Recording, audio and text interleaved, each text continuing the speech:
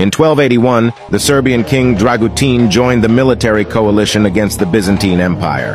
However, next year his younger brother Milutin will have to succeed him.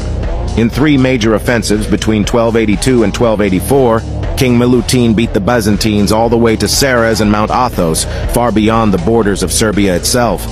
The new emperor of Byzantines, Andronikos II Palaeologus, having nowhere to go, had to pay the Tatars and send them to the fearless Milutin. As Archbishop Danilo II testifies, the Tatars entered Serbia. They tried to cross the swollen Dream River, but most of the army drowned.